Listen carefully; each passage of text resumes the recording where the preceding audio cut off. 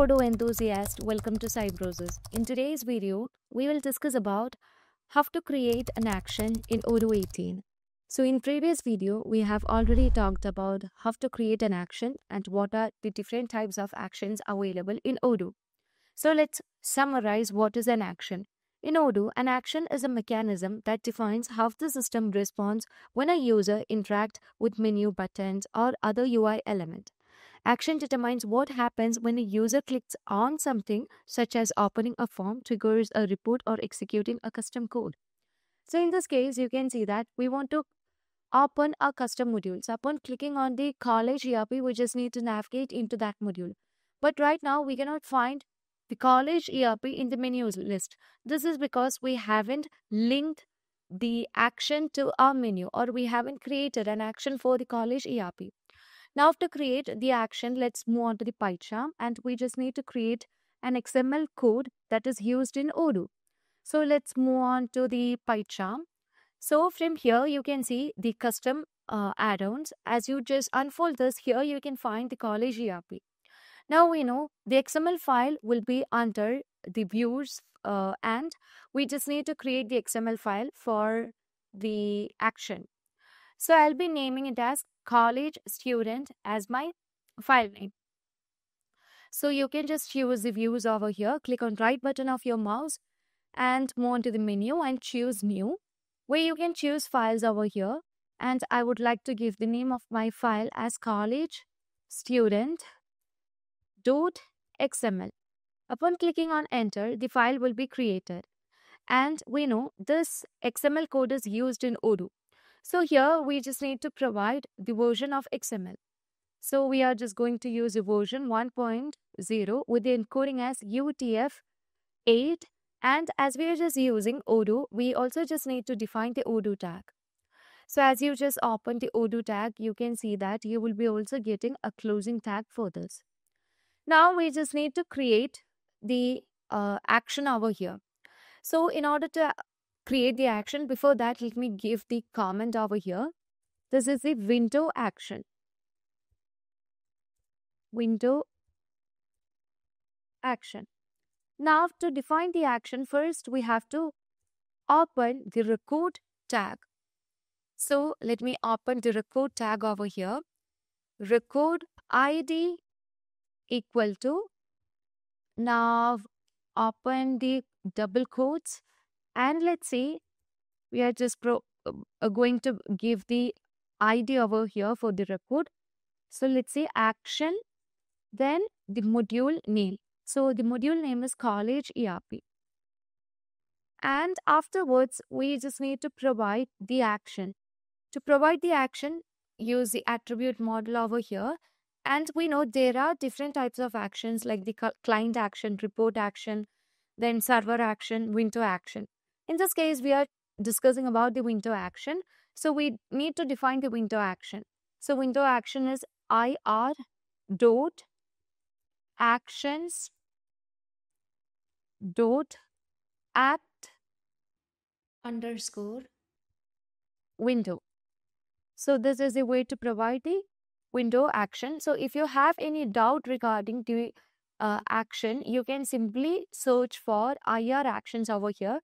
So use Control-Shift-F. This would allow you to search within the record of the add-ons. Okay. So here you can see that we can find the model, that is IR server action. So actually we want window action. So let's see, here it's given like IR actions act window. So as you just drag down here, you would be able to find the result over here. So if you want to get it more accurately, you can just search like model IR action. So let's search again, Control-Shift-F, and let's see that here it's given. And you can just make a cross check with the action that you have provided over here.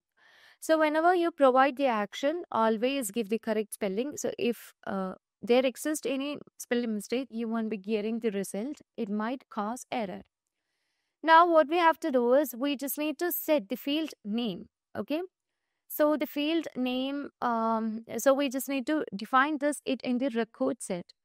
So I'll be using the field name, and we're just going to give the action for the name college ERP. So upon clicking on college ERP, we just need to navigate into the module, right? So let's provide the name over here and close the tag. And for college ERP, we just need to do the action. So upon clicking on the menu college ERP, we just need to navigate, right? So I'll be providing it over here. And afterwards, we have to provide the other field over here. To which model we just need to do the action or perform the action. So we want to perform the action for the model college student. So again, I'll be providing the name over here. Field name equal to res model. So here in this case, we are just going to define the model onto which we want to apply the action. So for the model college student, I just want to apply the action. So here, if you have any doubt regarding the model, you can simply go to the models over here and let's cross check what is the model that you have created over here. Okay. So in this case, we have given the model as a college student. So the same model must be used over here. Now, the next field that we gonna give is the view mode. So as you just move on to the sales module, let's move on to the sales module. Here you can see that the sales module contains different views such as the list view, kanban view, then calendar view, then we have the pivot view and graph view and activity view. Like upon clicking on different view, we can just switch between each view and we are just navigating into all those views, right? So likewise, we also just need to define certain views for our custom module. So upon clicking on those views, we just need to switch between the views, okay?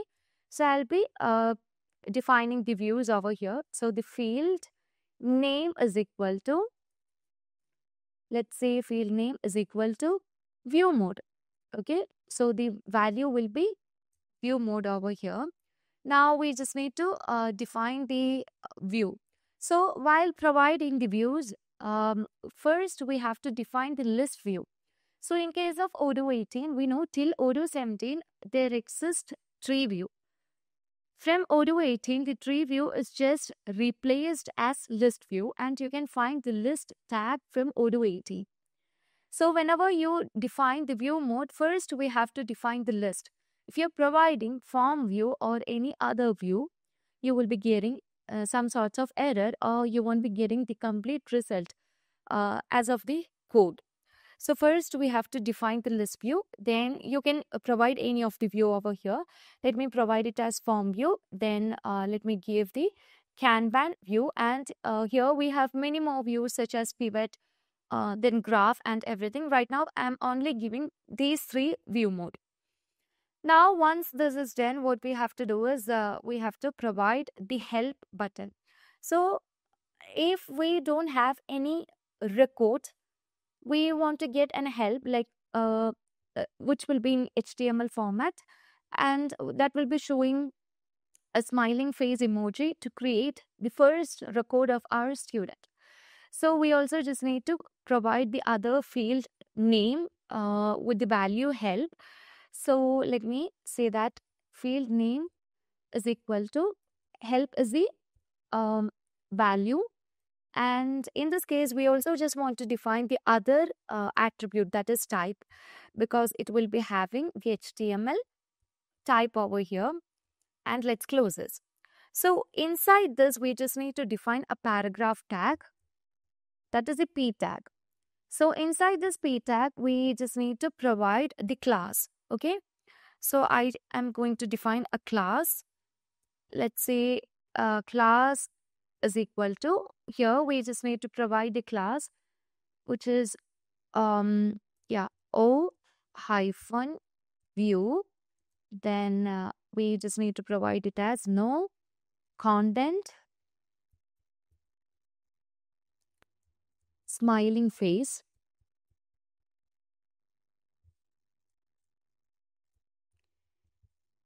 And if we don't have any records over here, we have to give the text as create your first student. Okay. And we have just done with everything. Now let me click on Control A, Control Alt L to do the proper indentation. And once everything is done, we can run the file. And let's move on to the Odoo App Store in order to upgrade the module. So right now we just need to upgrade the module. And let's see whether the action is created. So if the action is created, we can view the action under the settings, technical. Here we can find the actions. So if the action is created, you can search for college over here. And if the action is created, you can get that. But right now, the action is not created. This is because we haven't loaded the file into the manifest file. So whenever we create a new manifest file, ensure that you have linked the file with the manifest file and you just need to load everything into the database. Then only we will be getting the result. So here in this case, the file name is college student. So you can just choose Control Shift C and let's move on to the manifest file and we just need to load this under the data. So let's separate this with a comma and use the double quotes and provide the path over here. So we only just need to get the path from here. So let me right now load this. So let's see whether we will be getting the result or not. So you can again move to the apps and let me run the file. So let's say we just need to load everything into the database, so upgrade that. And let's see whether it's created or not. So let's move on to the let's move on to the settings. And under the technical, we can find the action. So let's move on to the action or window actions. And under the window action, you can search for college. So if the action is created, the action will be visible over here. So you can see the action name is college ERP. And as we have used the action type as window action, that will be linked over here. And you can also see the current, the targeted window is current window. And you can find the external ID that is automatically generated. That is the module name dot action. That is module name dot, then the ID of the record will be given over here. And you can find the object. So upon clicking on student, a college student, we just need to navigate into the other window. So that is the object over here. And under the general settings, we have provided the view mode. So we have currently provided 3 view mode, that is list view, form view and kanban view, which is listed over here. And as we haven't provided any other view reference or search reference, it won't be visible over here. And under the help, if there exist no records, then we have to give an help message like create your first student, and that is also appeared over here. Okay. Right now, we have only created the action and we don't know how the action works in Odoo.